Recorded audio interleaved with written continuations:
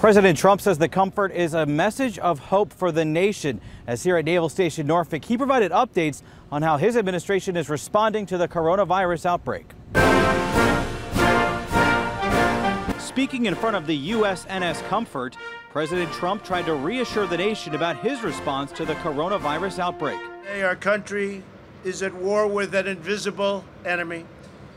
We are marshaling the full power of the American nation, economic, scientific, medical, and military, to vanquish the virus. The president spoke to an audience mostly of reporters and television cameras and saw the Comfort leave port along with Secretary of Defense Mark Esper.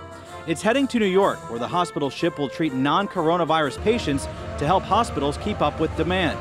Maintenance on the ship was originally supposed to take weeks, but was expedited. This great ship behind me is a 70,000-ton message of hope and solidarity to the incredible people of New York.